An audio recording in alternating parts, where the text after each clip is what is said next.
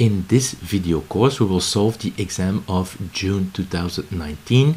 We will cover all questions with the exception of question 2, which is a theory question, and the theory, of course, is covered by the overall video course. So here's the first question. Find the local extrema and the saddle points of the following function. As usual, try to do this by yourself and push the pause button. So here's the solution. Of course, as usual, we have to look for the critical points, and the critical points are the ones that are, well, making sure that this gradient of f is equal to 0. In this gradient, we have the partial derivative with respect to x and the partial derivative with respect to y. And if you take these partial derivatives and set them to 0, you have two equations in two unknowns. The second equation is only an equation in x, so you can derive x, and if you inject that in the first equation, you obtain y. So we have one critical point, which is 0, 3.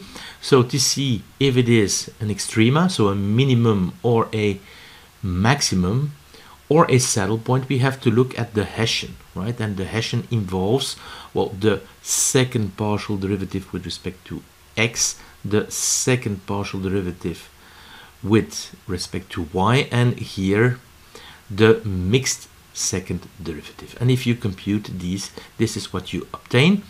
Now we have to evaluate the Hessian at the critical point, right? And this is what we obtain. And to see if this matrix here is positive definite or negative definite, right?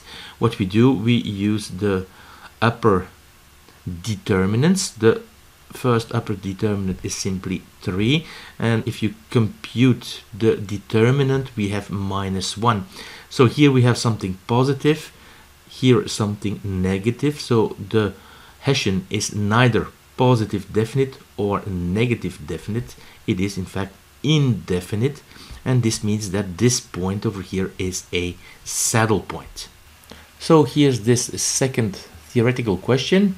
So describe the main steps of the line search descent algorithm and illustrate using a drawing. What are two typical descent directions, and what can be said in terms of convergence speed? So of course this is covered by the overall course, so it will not be covered in this video. The third question is a linear programming problem using the two-phase simplex method.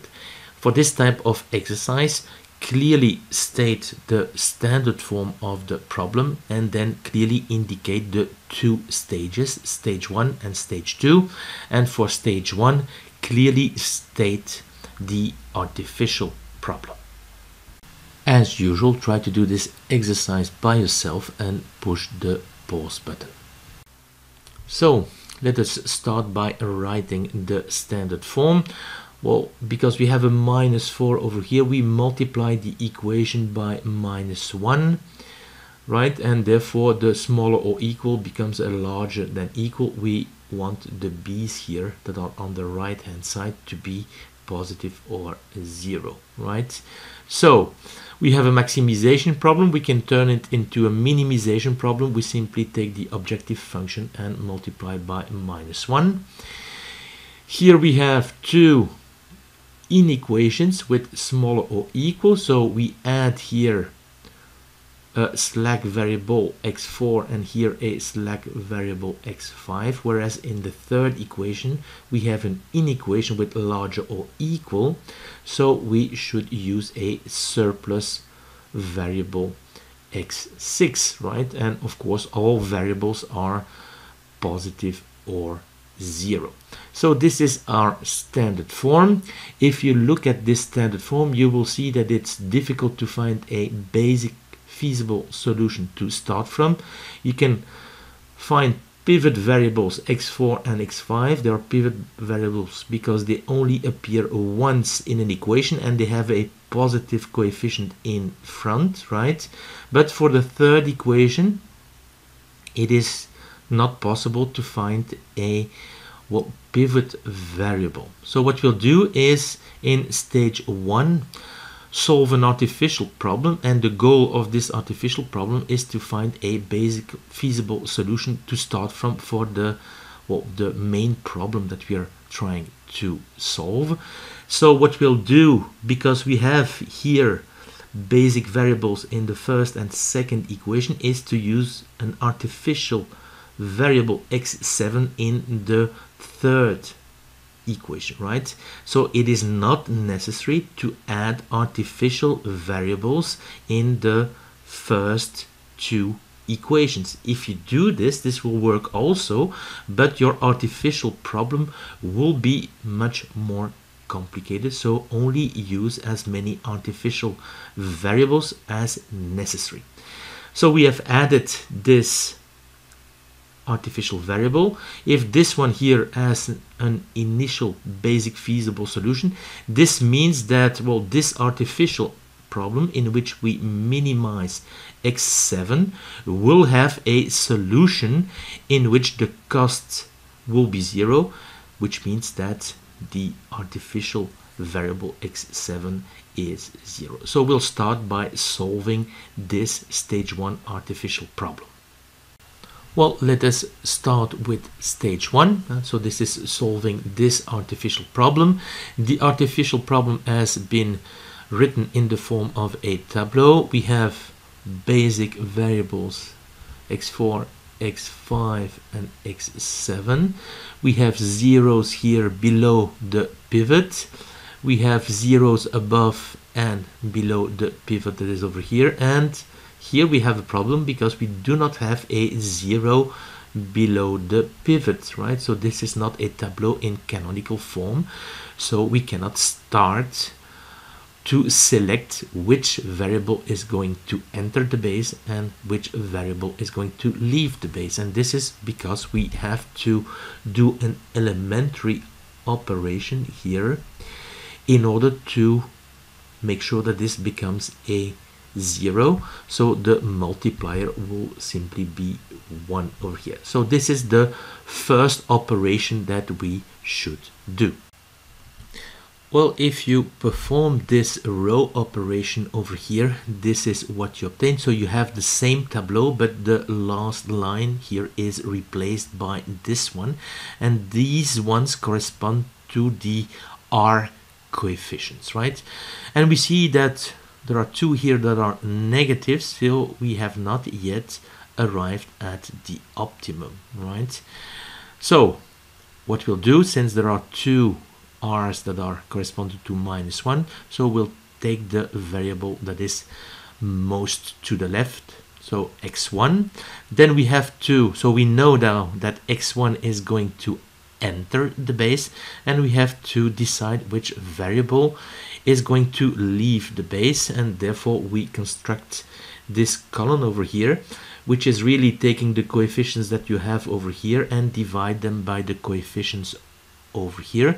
This has to do with this, well, computation of the epsilon of step 2. So if you compute the ratios, we have 10 over 3, 10 thirds, 15 over 2, 15 over 2, so 7.5, 4 over 1, 4. The smallest one is this one, the smallest one that is positive, but they're all three positive, so simply the smallest one is this one. So the pivot will be this element, and this means that, well, this was the old pivot of line 1, that x4 is going to leave the base. So now we have to do the elementary operations to create zeros below the pivot, right? At this place, and this place. So elementary operations, each time you have to do an elementary operation where you take the element to eliminate, divide by the pivot. So you have multiplies 2/3, 1/3 and -1/3. Well, if you perform these row operations, and you should also multiply the first line by the inverse of the pivot. So I forgot to mention this. You should multiply by 1/3 this line. This is what you obtain. Here you see that the R coefficients, the reduced cost over here is still negative. We have not reached the optimum yet. So this means that x2 should join the base, and we should find a variable that should leave the base, and therefore we need this column.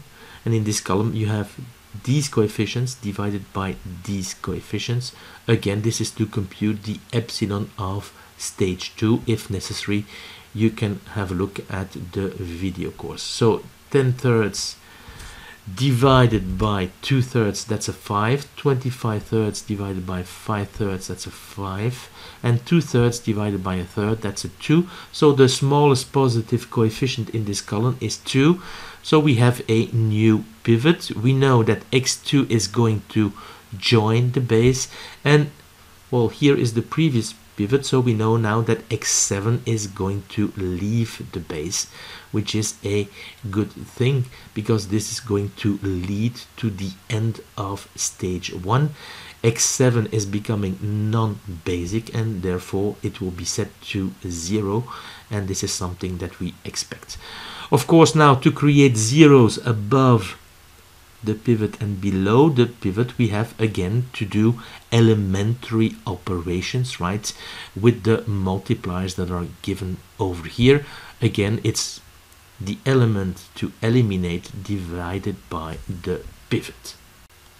And if you do the row operations here, and again forgot to mention that this pivot should become a 1, so we should multiply by the multiplier 3 over here, so that we have a pivot of 1 over here. Well, if you do this, you obtain this tableau, and as you can see here, well, the basic variables are x1, x2, and x5. x7 is non-basic, right? It has to be set to 0, and we have here, well, a line that corresponds to the cost of our artificial problem, and this is signaling the end of stage 1. We can read the initial basic feasible solution to our standard form. x1 is 2, x2 is 2, and x5 is 5. All the other variables are non-basic and can be set to 0. Of course, what you should always do is take the solutions here and inject them in, well, the constraints that you see over here, and they should meet the constraints. So x1 is 2, so we'll have a 6 here, a 4 over here, so that's 10. This one is 0, this one is 0, so this is okay, right? We can continue, so we'll have a 4 here, a 6 here, so that's 10, 0, still 10, plus 5, 15, so this one is met as well. And then we have 2 plus 2, that's 4, minus 0, still 4, minus 0, still 4. So we see that we indeed have an initial feasible basic solution for our standard problem. So in order to continue right now, we'll take out this column over here because it corresponds to the artificial variable. We'll remove this cost over here, right? And what we'll do is take the cost of our standard problem, right? So minus 2, minus 3, minus 4, 0, 0, 0, 0. And this will be the start of our second stage, which is really meant to solve the original problem. What you see over here is the initial tableau of stage 2. Remember that we have crossed out the column corresponding to 7. We have introduced the cost associated to the standard form. Remember that the basic variables and the pivot variables were x1, x2, and x5. Before starting, you should always make sure that you're in the canonical form, which means that you have, well, zeros above and below the pivots. This is okay for x5, but you can see here that you have a problem because you have a minus 3 over here and a minus 2. So before continuing, we should make sure that we bring this tableau in its canonical form, and we can do this by the following two row operations. Once you perform the row operation that you see over here, you obtain a new tableau in which this line here that is crossed out in red is replaced by this line over here, and in this line you have the reduced costs. So the smallest r is this one, and this means that x3 is going to join the base. We compute this column, which is really these elements divided by these elements. This is really again this computation of epsilon in the second step of the simplex procedure. We see that the smallest non-negative element is this one, and this means that 9 here is the pivot, and it also means that, well, x5 is going to leave the base. So we have to create zeros above and below the pivot. This is why we have these elementary operations here with these multipliers, and we have to multiply this line here by the inverse of the pivot. If you perform these elementary operations, this is the tableau that you obtain, and as you can see here now, the reduced costs are all positive. This means that we have found the final solution of the original problem. We can read it from the tableau. x1 is 1/3, x3 is 5/9, and x2 is 38/9, right?